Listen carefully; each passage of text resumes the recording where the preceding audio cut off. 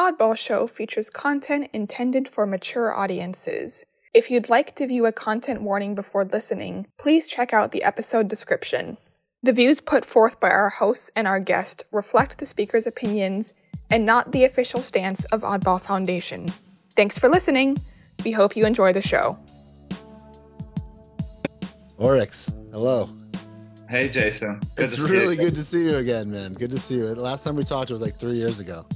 So the pandemic had to have been, was just brewing. I don't even know if it had even I don't even think they had put a title to COVID yet. I think it was just like this thing that was happening. Right. But anyway, so I'm here with Oryx Cohen. I'm very excited to talk to him and get into some of his stories since the last time we talked to him. I think last time we talked to Oryx, we talked to him about his movie Healing Voices.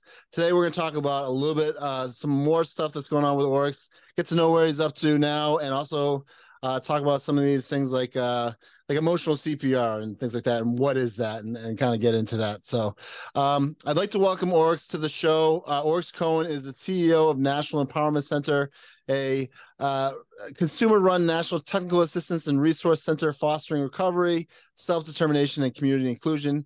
He works with states that have an undeveloped survivor voice to become peer-driven and recovery-oriented. He has worked with Mind Freedom International and their oral history project to document stories of abuse, empowerment, and healing in the mental health system. He's a strong advocate for changing oppressive mental health policies, and his lived experience greatly informs his work. Oryx Cohen, welcome to Oddball Show. Thank you, Jason. Good to see you again. I'm glad to see you're still cooking. Yeah, no, I'm always cooking. You know, I had a daughter. That's my big news. Oh, wow. Yeah. Congratulations. That's amazing. That's awesome. You have a glow about you. Yes. Yeah, her name is Emerson. She's my life and my light, and she's great. I know we were talking about you also are really into you were supporting your daughter into playing basketball for a while, and then you now you are coaching basketball. Yep, that's right. Yeah, I played when I was a kid. I started when I was 5, and I just fell in love with the game from a very young age and just played all the time. I would play like 8 hours a day and just loved the game, and played in high school and played in college. And then after college, I would always want to play in different city leagues and all that. But I can tell you that I think I enjoy coaching more than I ever enjoyed playing, because I just get to touch so many kids' lives, not just, teaching them the basketball skills, but there's a lot of life lessons you can learn from team sports. And that's what I really get out of it, is when teams come together, and it's no longer a bunch of individuals, but it's a team working together. It's a beautiful experience, and I just have a lot of fun. I coach girls, and they're a lot of fun. So let me ask you, your the way that you just described teamwork and team building, that probably has a lot to do with how you run the National Empowerment Center as CEO, team building and things like that, right? Oh yeah, there's definitely a lot of crossover between everything that I do. And at NEC, yeah, it's about building communities, building teams. Right now I feel like we have a really strong a staff team at National Empowerment Center, and a team of consultants that are amazing, and a team of emotional CPR trainers. So yeah, all of it is kind of similar. We want to build cohesive teams that work really well together. So yeah, it's pretty awesome. So I want to get into that, because it sounds like you're really excited about what you're doing at National Empowerment Center. I can tell, because it sounds like you just have like a glow in what you're doing. You're really proud of your team. What are some of the things that you do that are team building, or to people who are I'm the president of Oddball Foundation. I guess I have to put my president of Oddball Foundation hat on now. No longer Jason Wright's podcast, Oddball Show. Yeah, I created a nonprofit and I'm the president of it. And I'd love to hear some advice on how to motivate people, how to get them to really like enjoy their work and things like that. Now I'm going to take my Oddball Foundation president hat off and listen. Yeah, well, that's a really good question. So some of the things that I believe in, and it goes back to my early days of working with the Freedom Center, which was a volunteer organization of psychiatric survivors, no government funding. And we believed in a couple things, and one was relationships. So building relationships with whoever it is you work with, that's the foundation if you have an authentic relationship. And number two, inspiration. So what are you inspired to do in your work? And we're blessed that the grants that we have in our mission allow us to do what we're inspired to do. So instead of there are certain things that you have to do in your job roles, and there's probably things we all have to do that maybe that's not my favorite thing to do, but it's important to also kind of cultivate uh, people's strengths and what are people inspired to do, and that's what I try to do as a leader with the National Empowerment Center, and I think it's really starting to come to fruition because all the members of our staff are doing things that they're really excited about. So then that just makes the work easier. And it's not like you have to keep your eye on people or you have to, kind of micromanage, right? Because people are doing the work because they want to do it. And the quality of work then becomes so much better that way too.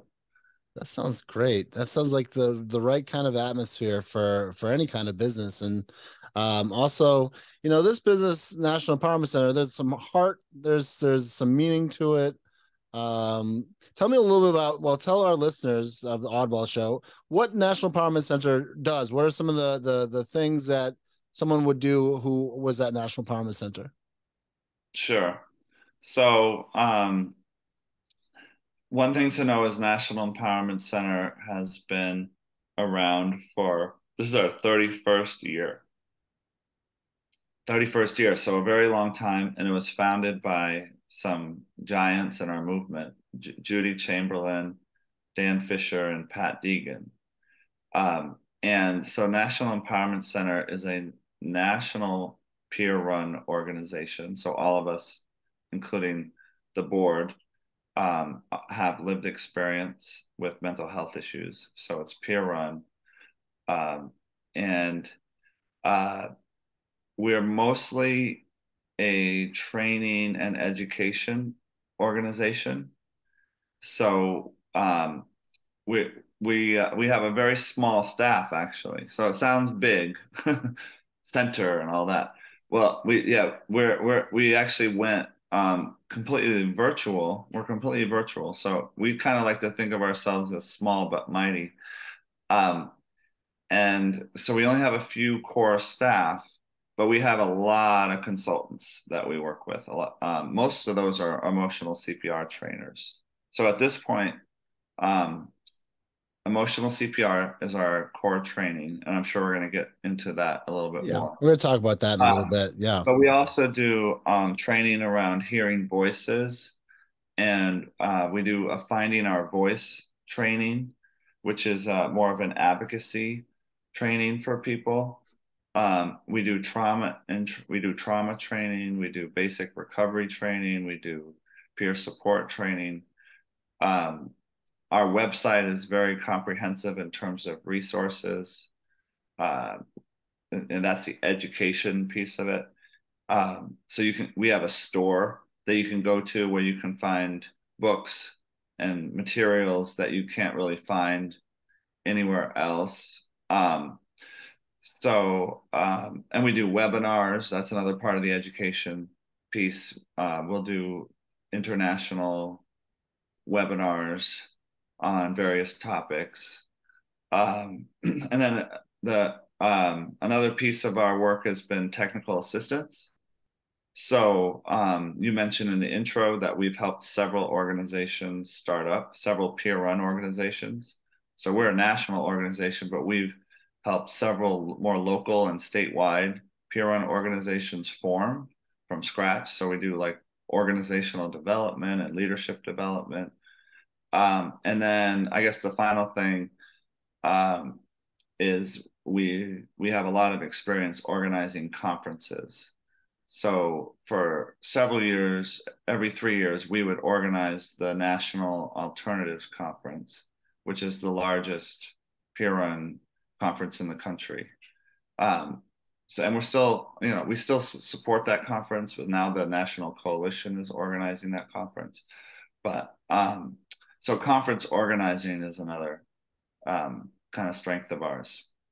Oryx, I went to that conference in 2017. I met someone named Rokas Lupik, and I had him on the podcast. And Was he that was, Boston?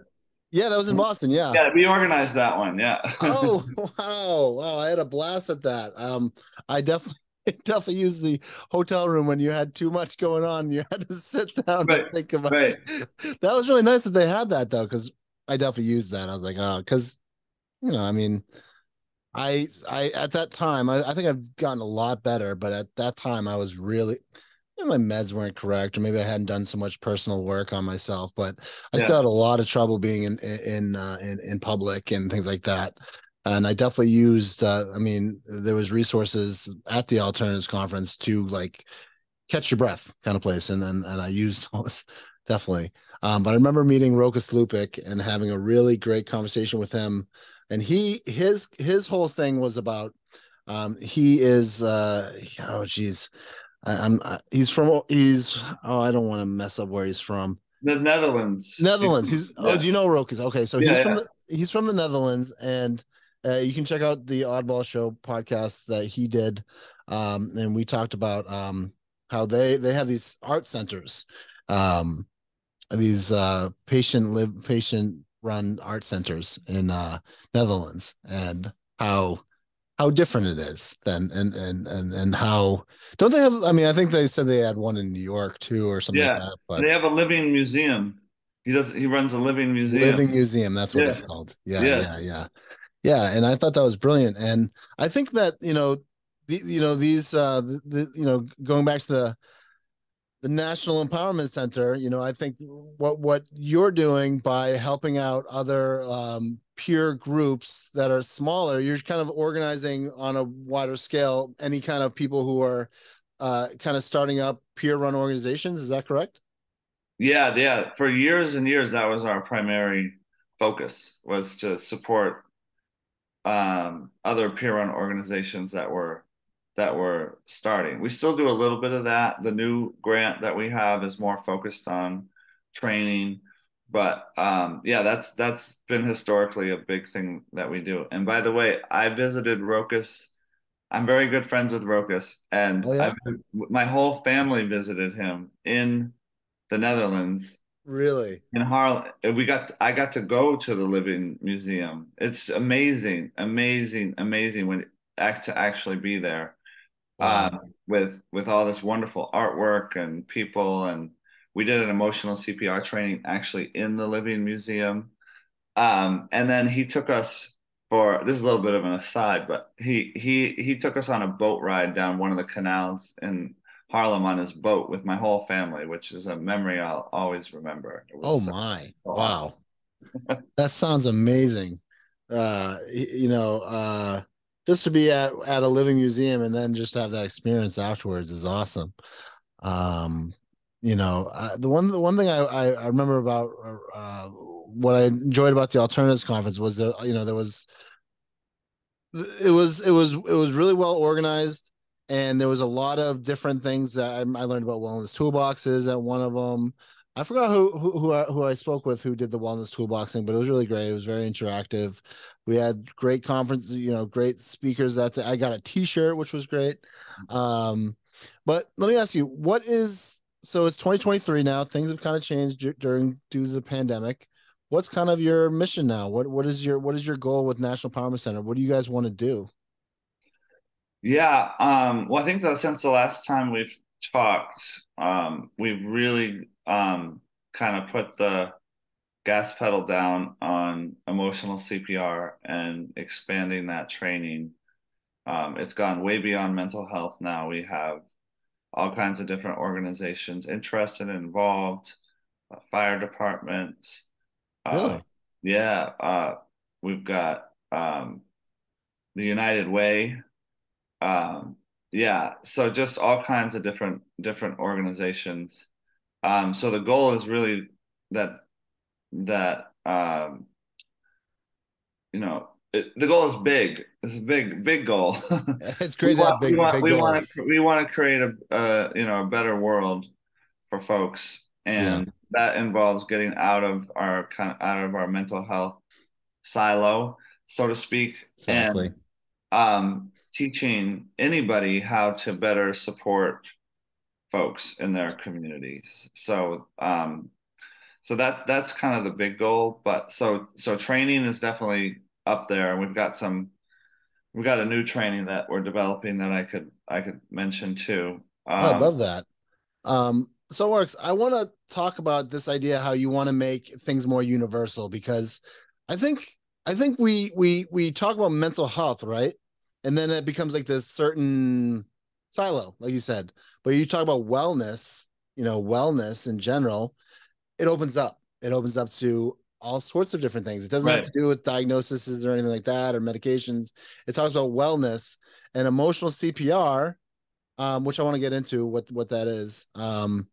I, I imagine that is you're trying to branch out of any kind of mental health system and into a wider universal platform for people to adopt. That's not like like mental health focus. Like it's mental health focused, but it's not like I guess clinical or something like that. Right. So so I can dive in if you want me to. Yeah, I can. let's talk about emotional CPR because it seems like it's Okay. something that you're really passionate Yeah. about. Yeah. Um, so before I jump into that, just the other major thing that we're really proud of in the last couple of years is our DEI work and our cultural diversity and inclusion. Yeah. Um, so we've we're kind of walking the talk too in terms of who we're hiring in terms of staff and consultants, and we have a training. We even do training now, implicit bias training. So we're really proud of kind of our facelift in that area, and that's something that we continue to work on, being culturally diverse and um, accessible to multiple different communities, and that's very related to emotional CPR, which I'll get into. So emotional CPR. What is emotional CPR? It Yeah. What is is emotional CPR? it is a practice. It's really a practice. So um, it was developed originally to be a practice to use when someone's in a severe emotional crisis. So someone's, hearing intense voices or is suicidal or extremely anxious or manic or whatever it is that someone is going through. Um, we designed a practice, and there's a training to teach the practice, a practice that anybody can use to support someone. Um, So it was developed by people with lived experience, which is really exciting. It was actually a response to mental health first aid, which I'm sure a lot of people have heard of, which was developed by professionals, and it has a different perspective, and it's a very different training. This one is developed by people with lived experience because we're like, hey, I've been through something similar. I know it helped me in those situations, and this is what it is. These are the things that help me.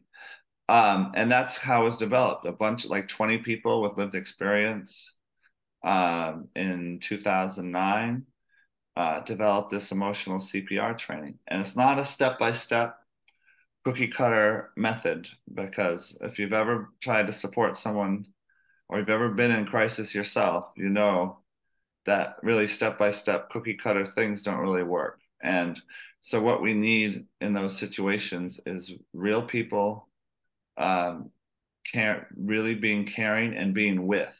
So we teach a lot about being with, and the C stands for connection, and that's an authentic heart to heart connection, and more of an emotional connection than a kind of a head to head connecting on thoughts and verbal, like verbal connection. So the most important thing is emotional heart to heart connection.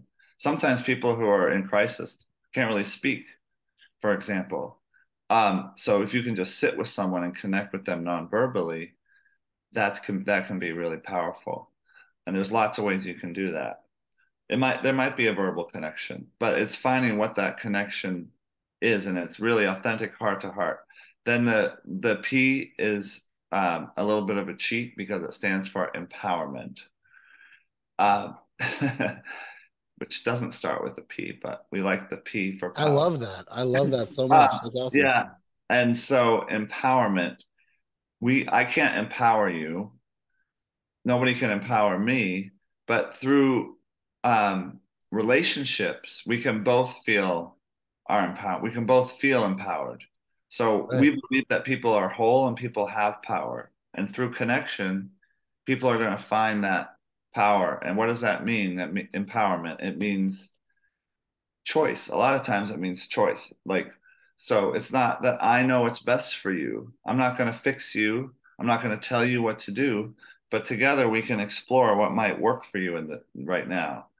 And it's amazing what happens. People are like, oh, um, I think I need to exercise more, or um, I can call so and so, or I can do this. So we tap into people's personal power, and then you see that empowerment come up for themselves, and they're making their own decisions about how to get through a really serious crisis.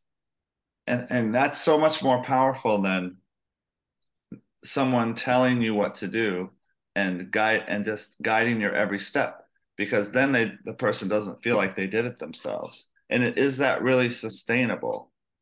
Is that really sustainable? No, a lot of time we see a lot of revolving doors still in the mental health system, people back and forth into the hospital. A lot of it has to do with lack of empowerment, that they haven't been empowered to um, make their own decisions and find what works for them. That's what's sustainable. And then the R is revitalization. That's where we hope to get people feel revitalized. So that could be a sense of newfound energy and hope and connection with other people. Um, and it also could be a sense of grounding, and not like all over the place. Because when I've been through my altered states, that's where I go. I'm like, I have plenty of energy. It's just not controlled. Yeah. Yeah. Controlled energy. So I can relate to that, Oryx, for sure. yeah. So revitalization is the last part of the CPR. And so So it's connection, empowerment, and revitalization. yes. Yeah. And then in the training we teach through real plays. So we don't call them role plays. They're not role plays, because they're real plays, because two people connect authentically over something real going on in somebody's life. And that doesn't have to be like the most intense thing. It could be a 3 on a scale of 1 to 10, but it allows us to practice emotional CPR. Kind of like with CPR, you have to practice Right, right. CPR. Yeah. So you practice emotional CPR in real time, doing real plays in the training. And then we found that's really been super effective and super powerful. And we try to practice emotional CPR throughout the whole course of the training. So it is a group training. So when we're practicing emotional CPR as a group, we call it we CPR. And there's also me CPR, which is very important, which is very related to self-help Hmm. and self-care, self-care. Um, because I can't really support anybody else if I'm not taking care of myself. So those are some of the components of emotional CPR. Wow, that is fantastic. And you're bringing this to firefighters and paramedics and different, and you said the United Way. And so this is a brilliant Veterinarians are another big group we've brought it to. They veterinarians, yeah, really? yeah, it's, a lot of That's veterinarians interesting. struggle because they're Probably getting they're getting sick pets all the time, and they're I getting don't even know how you could possibly do it, Oryx. yeah, If I had to deal with my dog being sick every day and having to take care of him, I'm getting teary eyed just thinking about it. No way would I ever want to. Yeah, you probably get some wins, but you probably get a lot of losses. yeah, So yeah. So yeah, really, this is a universal training. We've trained entire school districts, and that's now great. yeah, actually, emotional CPR has been offered as curriculum in high school, so an actual class that high school students take.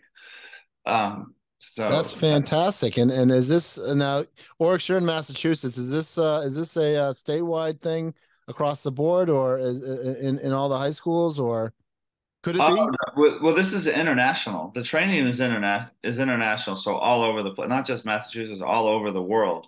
But So we do all the schools in not in Massachusetts? Massachusetts. No, actually, it's interesting. Massachusetts is not one of the states that um, we've taught emotional CPR in the Wow. school. Hold on, I got to do a call to the Massachusetts.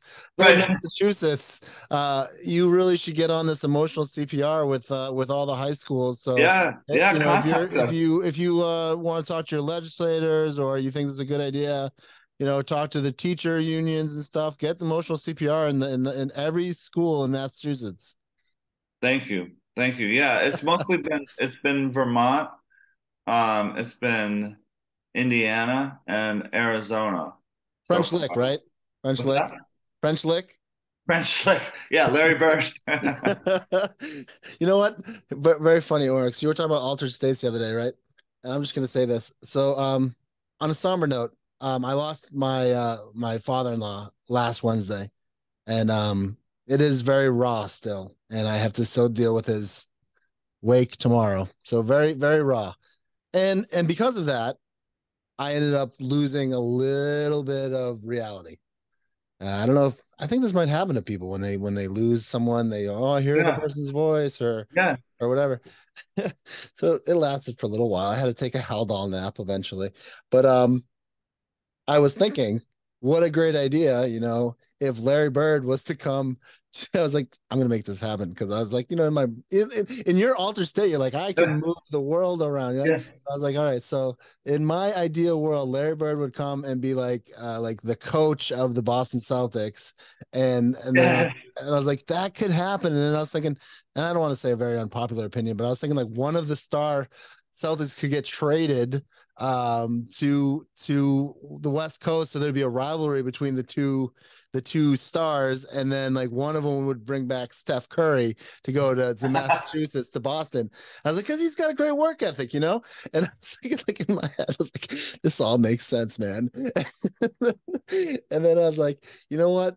I'm not sleeping. It's been like 3 days. I think I need to take care of myself here. Now, when you were talking about emotional CPR, no one told me that I should do that. In fact, I wasn't empowered. I was told, hey, look, you got to get some sleep from my wife because she knows. But it would have been a far more impactful thing if someone was like, hey man, I get it. You think like you know Larry Bird should come to you know you believe you can make it happen. I understand. Let's talk about it. You know, and you like talk about it on this like one-to-one level instead of you know what you need to get some sleep. You need to get some sleep now. You can't leave until you get some sleep.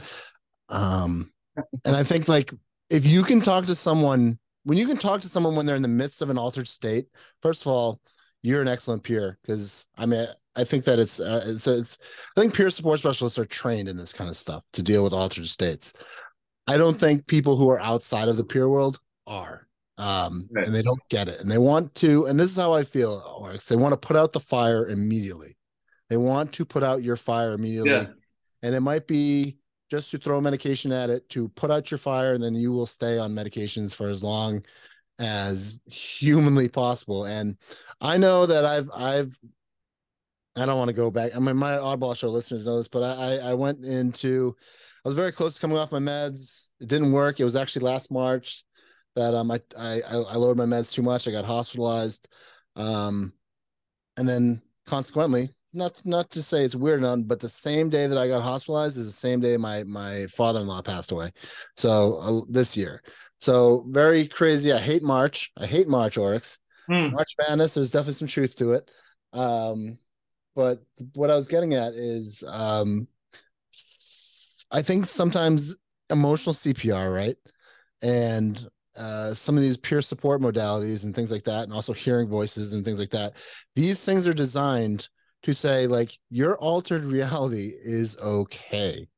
It Yes. is okay to feel like that. If you want to feel like you can control, whatever, you can't. It's your reality, and we respect that instead of you got to go to the Right, hospital. right, right. You know. Yeah. So Hectic. how does this work? You said me CPR, so it's me connection empowerment, Yeah, and yeah. what's the last one? Revitalization. Revitalization. So how is that? How do you know when you have to use CPR on yourself? I think that's very individual. So like, I could just speak for myself. Like when I know I need me CPR, it would be those times when I'm feeling pretty stressed out, when I'm not sleeping, when I'm having Mm-hmm. trouble sleeping. Mm-hmm. Um,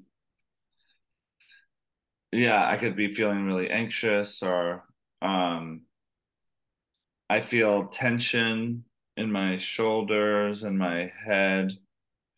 Um, I can feel a knot in my stomach. Mm. Um,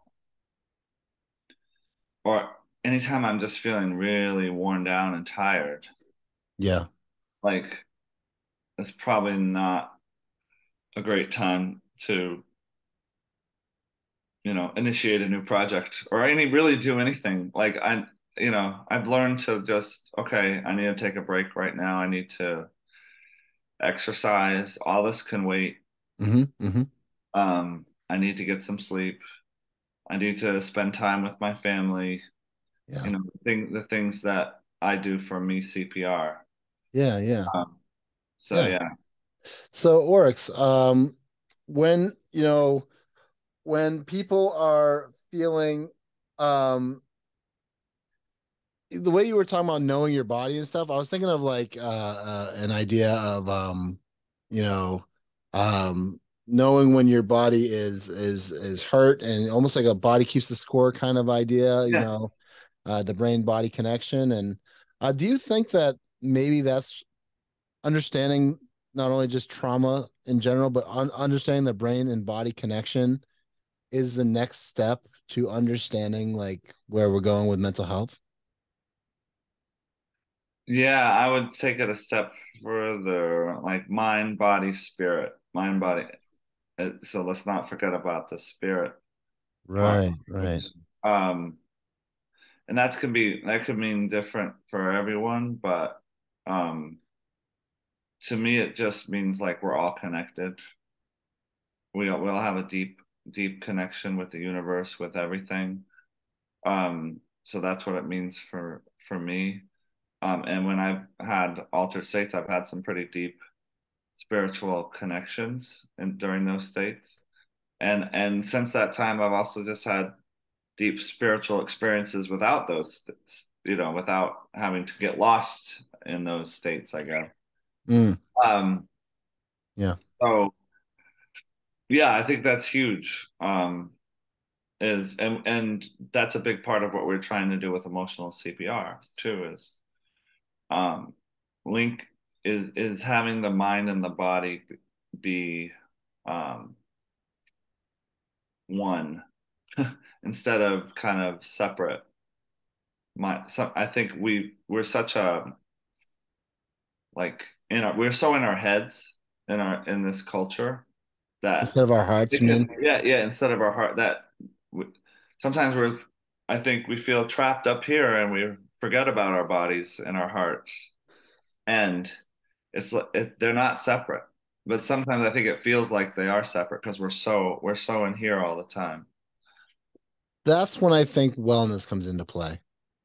That's when I think when you can change mental health treatment, whatever, and just incorporate wellness as almost change the whole modality. Nah, modality, man, I hate that word. I don't think I've been using that word since I heard it in Good Will Hunting. I heard it in Good Will Hunting once. No, what I'm trying to get at is if wellness is really the kind of the core of medicine, right? Wellness is the core of medicine. We always take mental health and mental illness, and we don't put the spirit involved. We don't put the wellness into it.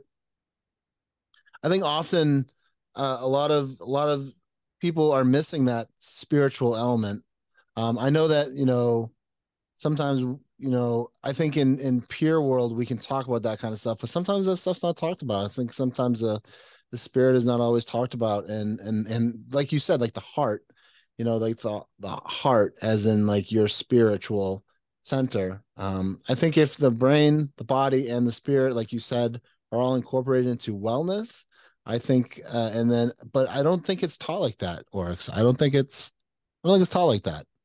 Yeah, yeah. I'm a big fan of wellness and the 8 dimensions of wellness. Um, yeah, much more so than I think it's just much more dynamic way of looking at it than recovery. Mm-hmm. Recovery. A lot of people don't necessarily resonate with that word recovery. Like Yeah. I'm not recovering from anything. Uh, Right. or yeah, so or yeah. So I like wellness. Yeah, I Yeah. do too. I mean, I think we talk about the 8 dimensions of wellness, and but honestly, one thing I was thinking about is in the peer world and a peer oddball show listeners is someone with lived experience who is in a mental health system, working in but not of the system, part of mental health, the system itself. It also can be someone who's an advocate, just someone with lived experience, just someone who has had a diagnosis, has had trauma, whatever, or identifies as a peer. But I think like in peer support specifically, we talk about all these ideas of wellness in a different kind of light than maybe you would go and talk to a psychiatrist or something, in Right. my opinion. Well, yeah, exactly. And just for people who are not familiar with 8 dimensions of wellness, it was developed by Peggy Swarbrick, and um, it's just a way of looking at wellness as being very kind of holistic. So the 8 dimensions cover all kinds of things, and I probably can't remember them all, but Well, physical, spiritual is one of them. Spiritual is one of spiritual, them. Yeah. physical. I think financial is another. Environmental. Environmental, yeah. So like all and anything you can think of, um, that all those things kind of lead to our wellness. So if we don't have housing, for example, Maslow's hierarchy of needs, right? yeah, then Right. that's going to impact our wellness. So yeah, I like that way of looking at it. Um, I think that, how, let me ask you, Oryx, how can someone best affect change within the system? Hmm. Within the system. Um, I think we need people doing good work everywhere. So, um, I think the changes within the system are going to be incremental, and they have been incremental. And I think we've seen changes over the years within the system. There's more, there's more acceptance of that people get better, for example. Mm-hmm. It didn't used to be that way. Um, there's a little more acceptance on choice around what people want to do, including medication. Um, and that depends on where you are in the country too. I think there's still very very heavy on medication, but I think there's a little more support around choice and realizing that medication is not always the solution for everyone. Um, so yeah, those are a couple things. When you're in a hospital system, um, yeah, I can say that I've had really good experiences when I was in the hospital where people were very kind to me. Um and I think that makes a difference, you know. I mean, I've also heard horror stories of people who were very were very unkind to. Yeah, Um I think there's a balance of stories of people who have been kind and have been kind to, and people who have been forcefully treated and yeah, treated horribly. Um, I guess if you're in the system and you're in as a peer support specialist or anything, you know, just you or just a clinician, psychiatrist, anything. If you lead with your heart, would you say if you lead with your yeah, heart and yeah, you maybe not so much your mind, but more with your yeah, heart? yeah, yeah. Those are the people that reached me. Just you can tell when someone really cares. Yeah, And yeah, that's those people made a difference for me. yeah. It's beautiful. So last time we talked, you had done a feature film called Healing Voices. Um, how has that been received since it first came out? And is there anything else that you're working on currently in that kind of Yeah, realm of healing voices, or just in that like that sure. filmography Yeah, kind of world? yeah. So, well, the exciting news about Healing Voices is now we're on Amazon Prime, Oh, and um, and the film has been seen by millions of people, millions. So the goal was this movie we wanted to get out of the choir, and we wanted the average person to see it, and that's definitely happened. We've got great feedback. It's got really good ratings and all that. So the film is done really well. Um, the new project is we're working on a film called the working title is Cages, and it's about more the substance use and addiction world. Um, and The Cages title comes from the rat park studies of rats who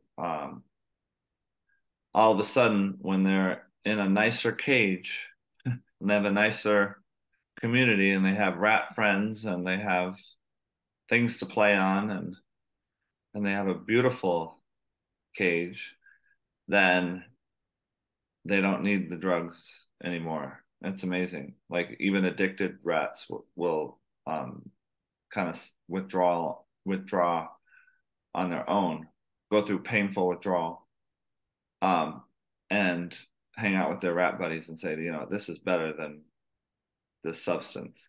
So, so the film kind of asks like, what is your cage?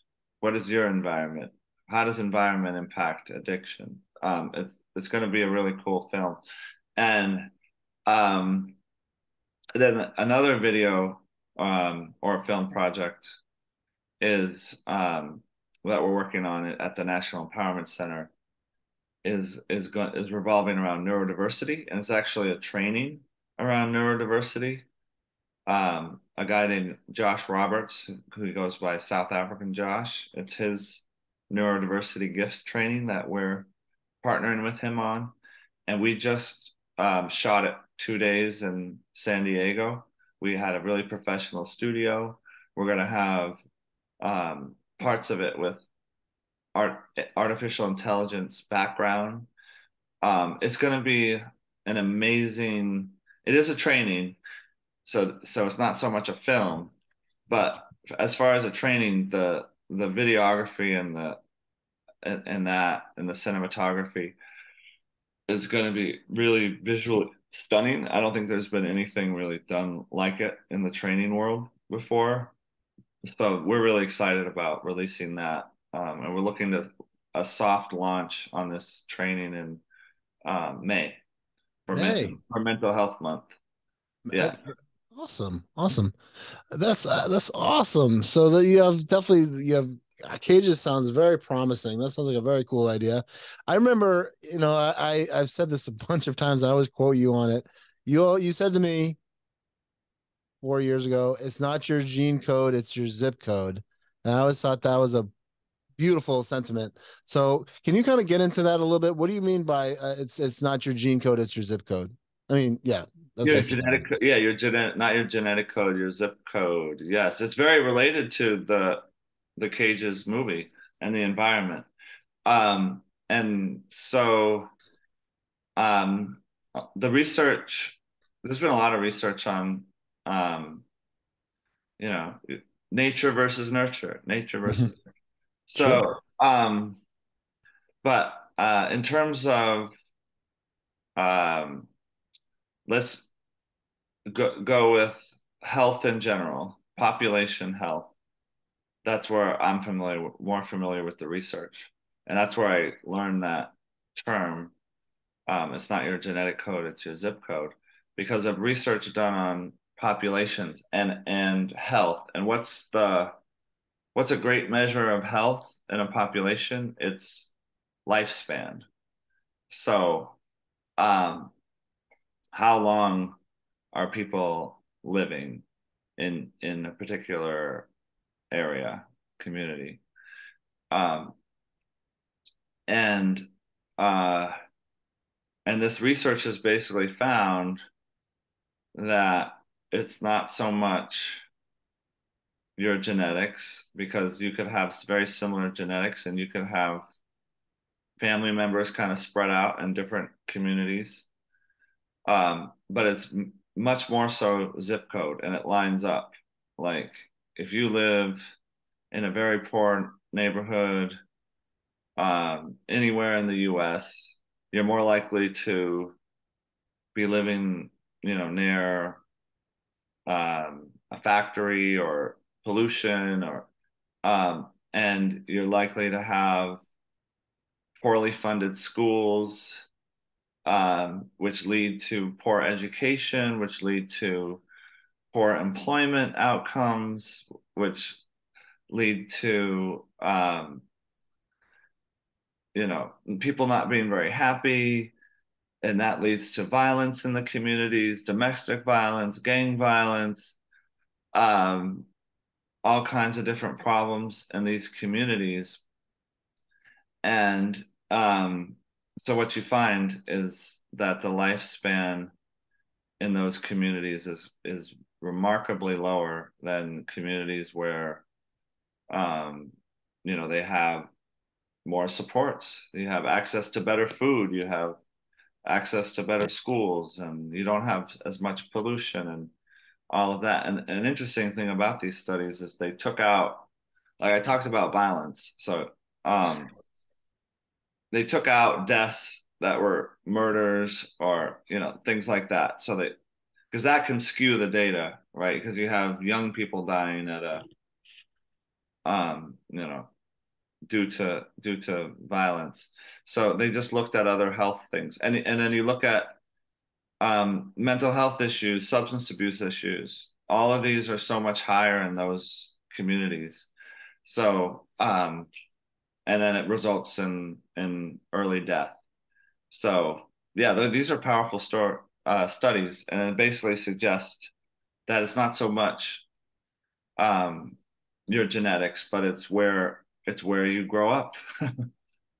So a family member who grows up in a really rough spot is going to have a very different life and outcome probably than a family member that lives in a more healthy, supportive community. So I think that makes sense. I think that makes total sense. I mean, I think it's kind of a no-brainer when you think about it. Wherever you're surrounded from, that's. But there's always this story of someone who rags to riches, grows up in this yeah, poor neighborhood, yeah, and there's lives up always to. exceptions. There's always the exceptions, but I also feel like the idea of The people who you surround yourself with, the 5, 6, 7 people that you surround yourself with are the kind of your friends, your family. You're most likely gonna be like them. I Right, mean, right, right. Yeah. you're literally influenced by who you're around. Um, so that brings me to we've been talking for a little while. I wanted to ask you two more questions, and I was gonna let you go. We started talking about girls basketball and coaching, and then we went on to the National Empowerment Center. I've read this book called Flow, and Flow is a book about the flow state. Oryx, what gives you flow? What puts you in flow state? Ooh. Um, well, a lot of times I feel like I'm in the flow at work, doing emotional CPR training, interacting with my team and planning things. We're definitely in a flow state when we filmed the neurodiversity training, for example. So I think it comes with working with like minds and and really getting in the flow. Just the most recent experience I had, because we're comparing basketball, is this past weekend. Coached my team, and we were basically in a flow state the whole weekend as a team. I don't think there was a single minute of any game that we, weren't in that state. Just doing the best that we could, working together as one unit. It wasn't about individual from coaches and players, and it's really an amazing feeling. It's one of the reasons that I coach. And we ended up actually winning the championship this weekend. Yeah. Nice. Congratulations, Uh, Oryx. yeah, it was very cool. Very cool. Yeah. That's awesome. Congratulations. That's huge. Um, it sounds like that's your flow state. Sounds like coaching, Yeah. leading. I was gonna say directing. Maybe are you directing this new feature? This cages. Are you directing it, or are you executive producing it, or anything like that, or writing I'm it? a co-producer, yeah. So it sounds like this is your Yeah. flow state. I think creativity and things. That's my flow state. I'll tell you. Yeah. I love this stuff. This stuff I vibe on. I vibe on Oddball all the time. So many different moving parts to it, but Right. I think that's the thing, Oddball listeners. I think the goal in life is to find some sort of flow state and something that you love, whether it's, creating something like emotional CPR or coaching, or just leading or just speaking with people, like I know I'm doing it on a smaller Yeah. scale. Yeah. I enjoy it. I love it. It's interesting that you mentioned flow state because uh, one of the founders of emotional CPR, Dan Fisher, sees, the reason that we need emotional CPR, that one main reasons we need is emotional CPR in our life is because when we lose that flow state, we get stuck. So we're not flowing anymore, we're stuck somewhere. And so how can we help someone regain their flow state, their life flow? So I love what you just said. Oh, thank you. I appreciate it. I mean, I love the idea. I think it's such a way of life. If you are not, I sometimes ask the people I mean, I am the president and also like executive director or whatever. I don't know. I mean, we're small but mighty, and I'm bringing some people up, to do podcast editing and things like that, and whatever. But I said, like, do you enjoy what you do? Like, do you enjoy it? If you are enjoying what you do, then it's kind of an old adage. If you enjoy what you do, you don't work a day in your life. But Right. I mean, honestly, someone might just find flow shooting baskets. Keep shooting baskets. I Yeah. found flow playing basketball. I wish man, literally, I had the question the other day. What's one thing you wish you could do over again? And one thing was, yes, I wish I could have done Wheel of Fortune over again and not been so anxious. But the second thing, I really wish I just stuck to my guns and tried out for the basketball team and just stuck with it. Hmm. I'm not gonna say, oh, I was bullied and that's why I didn't do it, but I was bullied and that's why I didn't do it. And Uh-huh. and that's something that still sticks with me. That's why I love talking about the game. I love playing basketball.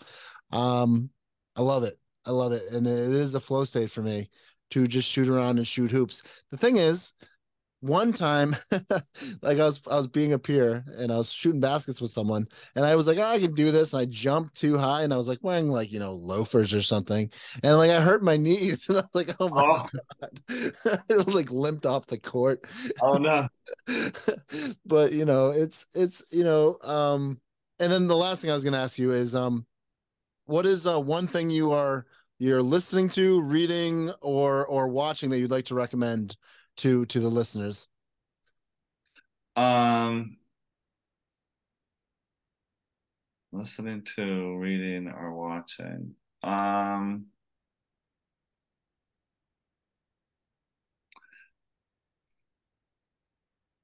a lot of the stuff that I do outside of work is I'm not watching a lot of like strictly mental health stuff at the moment. But I would recommend my one of my favorite shows is Ted Lasso. Oh, did you watch season 3? Is it season 3? Did It's you watch it season yet? 3. Yeah, and I just watched the second episode with my family. Oh man, I want to watch it because that Yeah. I Um, love the end of season. I don't want to but spoil. there's a lot of there's mental health stuff in there. Yeah, Like he's going through a lot and he's processing, yeah, childhood trauma. yeah. Um, yeah, That it is true. goes Yeah, he pretty, is. and plus you have the the whole coaching thing, which I love. So Yeah, I imagine you're enjoying that as well. And yeah. I'm going to ask you one last question. Is it the strategy of coaching that you like? Is it the X's and the O's? Um, I love everything about it, honestly. There's your Um, flow works. There it is. I love everything about it, but maybe my favorite is just when the team is playing as a team, not about any one individual when they're reading the court and they're making the right play. So it doesn't matter who ends up scoring, they're making the right play as a team, whether offensively or defensively. Um, that's that's what I get the most out of. And it's just honestly, it's just fun. It's fun. Like Yeah. we have a great time together. There's lots of smiles. I love the smiles and like the feeling of accomplishment after learning something new. I just love working with kids. Those smiles are so big and they're so happy about every accomplishment. It's awesome. Also, you have a chance to be the light for them, and show them like the way to do things and be a better person and be a better player. And Yeah. I Yeah. imagine one of the best feelings is coming back when you're down. When you're down and you come back, that must be an exhilarating feeling to go on a run, and It's and then funny like that win the game. it's funny that you mentioned that because that's how we won our championship game. Oh wow, We were down 11 points right away. Like the other team hit like five threes in a row right out of the shoot. And so yeah, I love those moments, those teachable moments of that's awesome. timeout. We call it timeout, and it's just like, okay, they're not going to keep shooting like this. Um, basketball is a game of runs, and but we do need to guard the 3-point line better. So, um, and so after that timeout, we just chipped away. I don't think they hit another three the whole game, and our defense was incredible. I never seen a team play such good defense. They held the other team to 6 points in the second half. Oh wow. We ended up winning pretty easily. But they could have given up at that point because that other team looked really good and they were making everything. And it's like, oh my God. But they didn't give up and ended up pulling it out. So how okay, so last thing to say before I let you go, because I appreciate your time. How can you equate this to someone who is newly diagnosed with a mental health issue? just had their first break. Well, it's a How does good, it? yeah, it's a good analogy. Yeah, I mean, you're at that point, and you and I have been through it. We're in the kind of in the game of life. We're way behind at that point. We're down, probably not just 10, we're down like 30, 40 points. So how do we get our life back? Um, and sometimes it's just that belief that you can do it, and that chipping away. It's not going to happen immediately. You're not going to have a 40-point play, but if you can have those little kind of baby steps and those little victories every day, and then eventually you're going to feel a whole lot better. And so there's definitely hope. Wow, Oryx, thank you for being on the show. I really appreciate that. That was a really great way to end the show. Can you just how can we find you, Oryx? And how can anyone get involved with emotional CPR? Sure. You can find me at the National Empowerment Center, which is www.power2u.org, which is the number two, the letter U. You can find me there. You can find Healing Voices on Prime. And Emotional CPR actually has its own website, emotional-cpr.org. And you also mentioned Soteria Houses. We do support so the development of Soteria Houses as well. And that's another great crisis alternative. It's a long-term place for people to stay, and there's not a whole lot of Soteria Houses in the U.S. at this point. But if people are interested in them or in developing one, definitely contact us. So there you have it. So Al Galvez is talking about Soteria Houses. Oryx Cohen is talking about Soteria Houses. We learned about emotional CPR. There's a lot of interesting things that we're not talking about, right? I mean, these are kind of, I don't want to say that they're kind of underground. I mean, I feel like Oddball show is underground anyway, but I feel like all this kind of stuff is underground stuff that if it goes mainstream, I think we're gonna have a different mental health system. So get involved with emotional CPR, learn about Soteria Houses, learn about National Empowerment Center, learn about Oryx Cohen. Check out Healing Voices. It's on Amazon Prime right now. Cages is on its way. And then the neurodiverse training, some really cool stuff. And also check out Rokas Lupik and Living Museum. There's a lot of cool stuff we talked about today on Oddball Show. Oryx, what a pleasure. Thank you for being on the show. I think we're in our flow state. Absolutely. This is our flow state. Thank you, Oryx. I will talk to you soon. Be well, sir. And if you can hold on for just 1 second. This is Jason Wright. I have just interviewed Oryx Cohen. And thank you so much, Oryx. It was a pleasure to have you on the show. Be well, my friend. And we'll talk soon, yeah? Let's do it again.